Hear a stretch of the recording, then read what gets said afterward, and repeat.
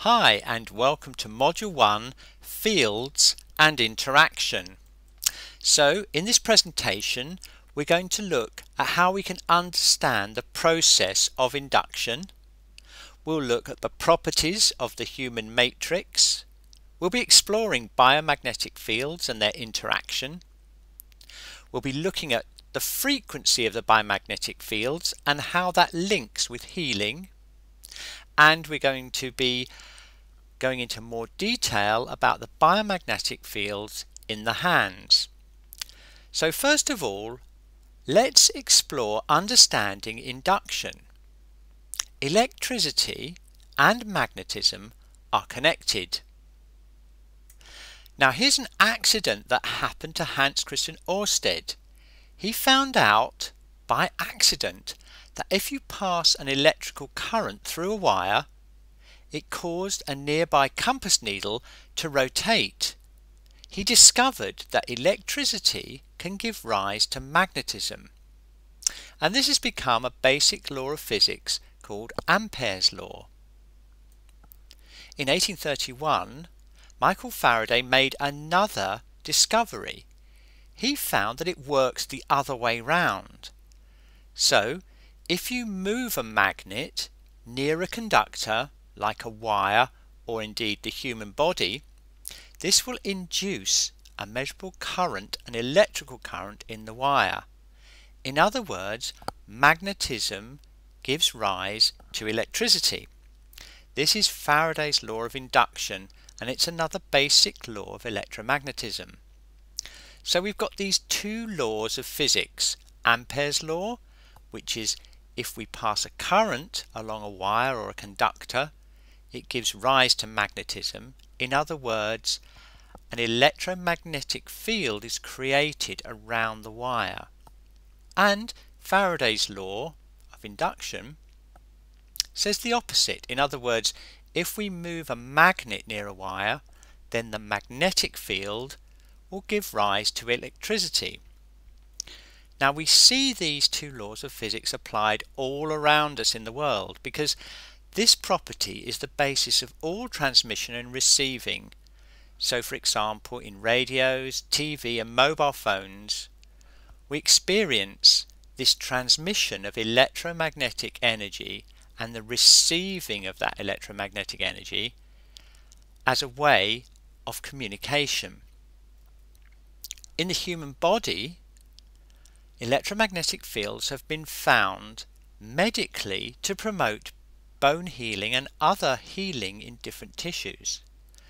So in this case, what we're doing is we are transmitting a biomagnetic field from our hands, which is inducing a current in bone or another tissue at a frequency that's been shown to promote bone healing. We'll come back to this a bit later in the presentation. So now let's think about the human matrix. The human matrix is a liquid crystal connected system. So what does that mean? Well, it means that the cells are connected together. The old idea of the cell being a bag or an isolated entity in the body has been changed by recent research and discovery to being part of a connective tissue system. Collagen fibers connect all the cells of the body through a webwork of connection, the human matrix, and this creates a continuously connected system that information can flow through. The connective tissue is made up of liquid crystals. All the major constituents of living organisms are made of liquid crystals. Liquid crystals are a mesostate. They're halfway between a solid and a liquid, and they allow information flow around the human matrix. Interestingly for us as shiatsu practitioners, liquid crystals in the body are very sensitive to mechanical pressure from our thumbs and electromagnetic or biomagnetic fields from our hands. So now let's look a little bit more closely at biomagnetic fields. Biomagnetic fields are just electromagnetic fields created by biological systems. Biomagnetic fields are created by the human body. The heart, brain, muscles and eyes all create different parts of the biomagnetic field. Current measurements allow us to detect the biomagnetic field of the human body 5 meters away from the human body, but the fields are very low intensity, they're very weak, and they're also very low frequency. We'll come back to that later in the presentation. Okay, so what about field interactions? Well, even though biomagnetic fields are very low intensity, the human matrix is highly sensitive to magnetic fields, but not just any magnetic fields. The human matrix is sensitive to low intensity fields of a specific frequency, and that may form a mechanism for information interaction between two people's fields. Here's some recent research, and it was only on the 18th of March 2019. There was a surprise discovery that humans can detect the Earth's geomagnetic field. The Earth's geomagnetic field is another very weak field. It is a static field though. It's not moving like the magnet that moved past the wire in the laws of physics presentation earlier in this presentation. It's a static field, so electromagnetic induction is not involved. That's led scientists to believe that there may be ferromagnetic elements in cells that are able to detect magnetic fields. Here's a diagram of the electromagnetic spectrum. The electromagnetic spectrum is made up of different frequencies of electromagnetic energy. The scale at the top gives the length of the wavelength of the wave, and the frequency, waves per second, gives us how frequently per second the waves vibrate. You'll see that starting from the right, ionizing, that's dangerous radiation like gamma rays and X-rays, are extremely high frequency. As we go down into the lower frequencies, about the size of a bacteria or virus in terms of wavelength, you'll notice that there's a small band of visible light. Above the visible light is ultraviolet and below is infrared. As we go further down the frequency, we get into the microwave radiation, where we find radar, microwave ovens, and then as we get into the lower frequency range, we get into the frequency range of radio waves. Okay, so the electromagnetic spectrum is a very wide spectrum of different wavelengths and frequencies. So let's explore where the biomagnetic field lies in this spectrum. Now don't be frightened by this diagram. We'll just have a quick look and see what information we can get from this diagram. This diagram shows whereabouts biomagnetic signals are in terms of frequency and also in terms of their intensity. You'll notice that the biomagnetic signals or the biomagnetic waves from the human being are created by the heart, the muscles, the brain and the eye. And you can see them in the MOG, MCG, MMG and MEG sections of this diagram.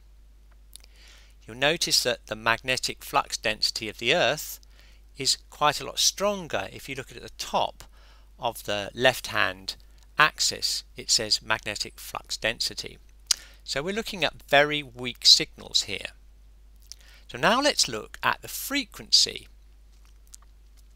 If you look down at the frequency, you'll notice that the MCG, which is the magnetocardiogram, that's the heart pulse of the biomagnetic signal, is around 60 to 70 Hertz. Now that makes sense because that's the heart rate, that's the frequency of the heart rate. So as the heart pumps, it creates an electrical current in the heart, which then goes through the muscles and through the human matrix, and that goes out, just like those early experiments, as an electromagnetic wave. So let's place this frequency range on the previous diagram and see where we are. Okay, if you look at the frequency on the bottom left hand chart, you'll see that it follows on from the frequency of the radio waves of the electromagnetic spectrum. So the electromagnetic spectrum low frequency radio waves go down to about 10 to the 6 waves per second. Now if we go down further, we get down to 10 to the 0, between 10 to the 0 and 10 to the 1, which basically means between 10 and 100. So you can see how the frequency of the heart is around 60 to 70 beats a minute. But you can also see that these are very low frequency waves. They're lower frequency than even the lowest frequency of radio waves. So let's think a little bit more about research about frequency and healing, about the pulsating biomagnetic field in your hands. Well, here's some interesting research. Sato, in 1992, managed to detect 10 to the minus 3 Gauss biomagnetic field strength. Well, what does that mean? Basically, it means a very strong field in the hands of people who were doing key work, like Qigong, or of course us in the shiatsu profession. He found that people who developed their key field had a field in their hands 1,000 times stronger than the normal biomagnetic field. Now if we link that with some other research by Zimmerman in 1990, we have some very interesting correlations, because he discovered that the biomagnetic field between the hands is not a single frequency. It actually sweeps through a sequence of frequencies. So if you heard it as a sound, it would be like ooh, ooh, ooh.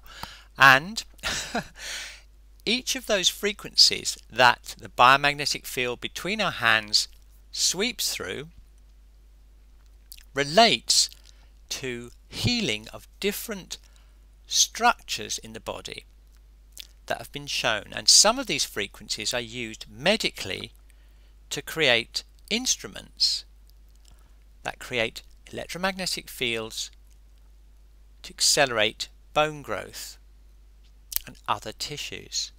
So that was a fascinating discovery, and it indicates that we may all have an ability to heal different types of tissue from the ki, or the biomagnetic field, from our hands.